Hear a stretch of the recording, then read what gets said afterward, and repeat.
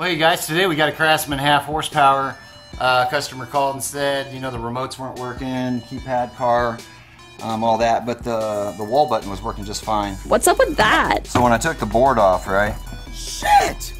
Or I looked at the board, I seen that it was burnt, actually. No fucking way. This is the old board that I took out. But you can see the learn button right here. See how it's been melted. Your force control, these are supposed to be blue color. See how that one's just been fried? You know, it burnt the cover right here. Right here, 75 watt max. You know, I guarantee there was like a 100 watt bulb in here or hotter. Shit. And that's what fried that board. And look, there's the antenna, so it's plugged right into that circuit board. So it just got hot and fried the components right there and give them that issue. So always put the correct size light bulb in. There should be a sticker that clearly tells you, you know, what wattage you can use, and then you should be good to go.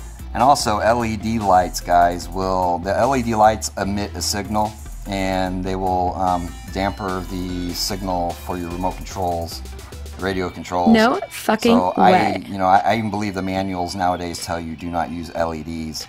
So another quick tip. What happens is, you know, I'll come here, I save these boards from openers I take out, there's nothing wrong with them.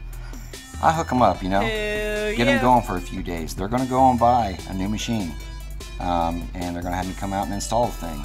You know, little gestures like this, you know, make people super happy, and they spread the word, and that just takes off like wildfire. But yeah, I'm going to put this back in, program it for them. Well, hey guys, thanks for hanging with me just for a minute, talking to you about correct wattage for light bulbs and what it can do. Burn the heck out of the lid. All right, y'all.